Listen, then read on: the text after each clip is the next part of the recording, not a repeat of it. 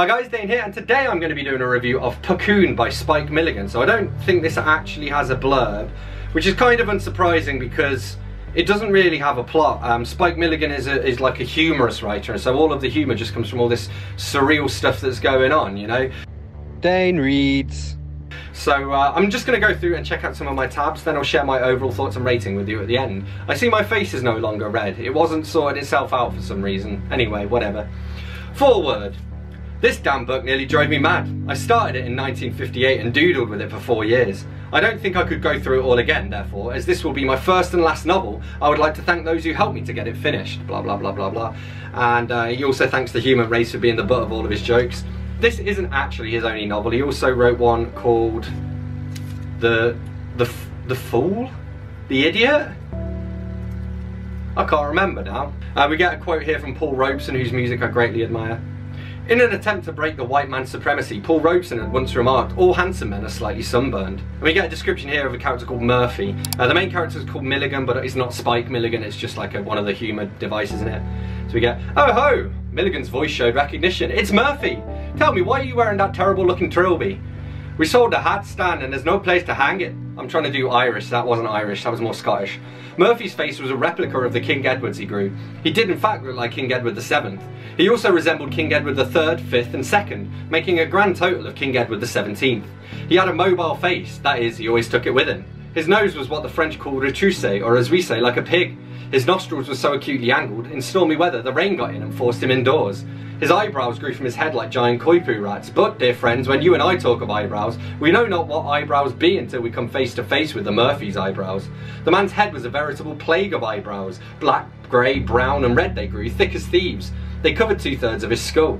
In dry weather they bristled from his head like the spears of an avenging army, and careless flies were impaled by the score. In winter they glistened with hoarfrost and steamed by the fire.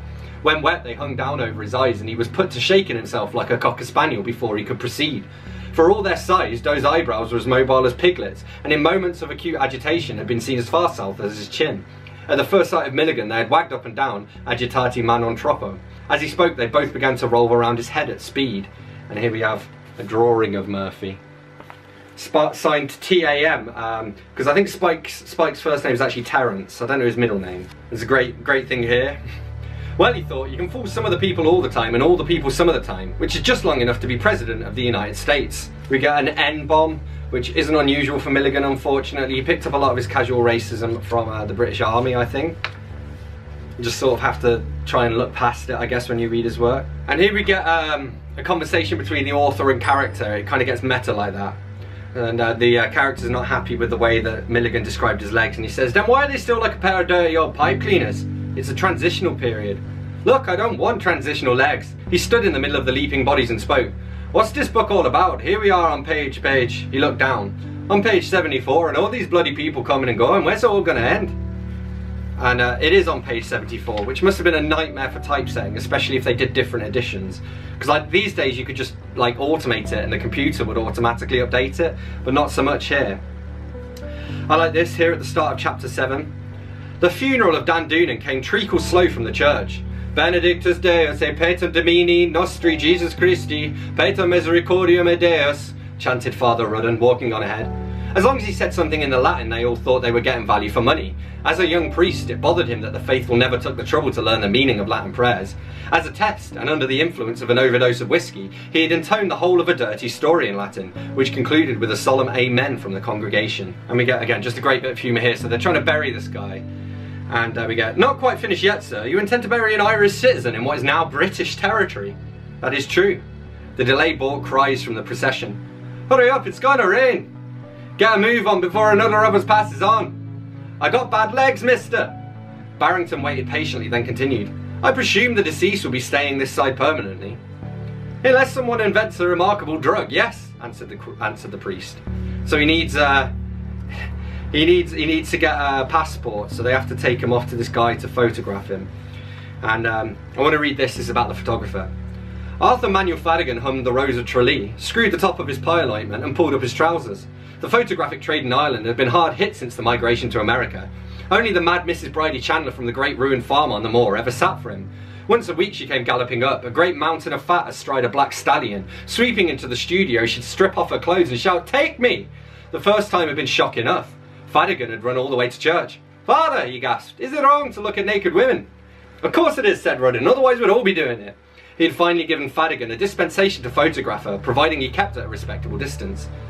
Fadigan never did work out how much that was in feet and inches, and he never did comprehend how a woman could spread out in so many directions at once and still stay in the same place. His wife arrived one day when he was printing the negatives and beat him silly with a bottle of best developing fluid at 23 shillings a pint. "You dirty pornographer," she said, and left him for good. The small green shop bell tinkled briefly, and in came 3 men with a dangling dandunum. "Is he drunk?" inquired Mr. Fadigan. "No, no," said one of Dan's supporters. "He's got leg trouble." "What's his head hanging down for?" "He's got leg trouble right up to his neck." "Oh, just sit him on the chair." Doonan slid to the floor. "Whoops-a-daisy," said Fadigan, slying kindly.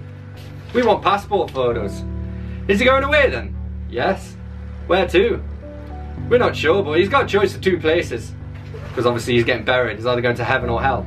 So we get this little bit here again relating to the border. And this is interesting to me because this happens in some pubs in the UK. Where like pubs are over different counties and stuff, and they used to have different licensing laws, and this is basically a reflection of that. "Any more?" asked the priest, peering around. "No?" "Yes." Mrs. O'Toole jumped to his feet. "This boundary affects me terribly. My pub is all in this side of the border, all except 2 square feet in the far corner of the public bar." "Is that a hardship?" asked Father Rudden. "Is it? That 2 square feet is an Ulster where the price of drinks is 30% cheaper. Now every night my pub is empty save for a crowd of bloody skinflints all huddled in that corner like Scrooges." Father Rudden promised a solution and closed the meeting. Again, apologies for my Irish accent, doing my best. And then we get this, which is kind of typical of the kind of thing that Milligan says, and like some of those sort of problematic views, I guess, that you know, are very much out of fashion in this day and age. But this is how racists think. "Nice, yes, Bane, but consider the prospect. If Ah Pong becomes a constable, he's bound to succeed, as the Chinese are very clever. I read that. Now," the inspector pulled the lobe of his nose, "he'll write to his relations in Peking and tell them that there is jobs over here with uniforms, lodgings, pay and allowances." He looked at Bin. "Don't you see, Sergeant, if Ah Pong gets in, 10 years from now the entire police force of Ireland would be Chinese." I appreciate the irony of me doing this with an Irish accent. At least I didn't try and do a Chinese accent for Ah Ping, that would be really fucked. We get this bit about some wine, I just love this. "Beaujolais," he said phonetically. "1920, a good year. Be a better year when you open it, Father." So yeah, that's about all I got for you with this novel Puckoon by Spike Milligan. Oh, I go on, I'm from the deep south now. So that's all I found from this novel Puckoon by Spike Milligan. I read out some of the tabs that I tabbed out, and I thought it was pretty good. I gave it a pretty solid 4 out of 5. It's one of Milligan's better books, and it's probably because it's a novel. I wasn't too sure if it'd be able to, you know, duplicate his unique style. Where he normally writes in shorter form, but in this one he's writing a bit of longer form, and I thought it was pretty good. So I gave it a 4 out of 5. So there we go. Thank you a lot for watching my booktube channel. As always, don't forget to hit that like button down there and hit that subscribe button for more. Let me know in the comments what you think of these really ridiculous accents I've been doing. I probably won't keep doing these because I'll get cancelled. And oh, I've gone American again. Oh no, I got that was Scottish. I've gone American again. Oh shit. So yeah, that was what I made of it. I'll see you later. Bye bye.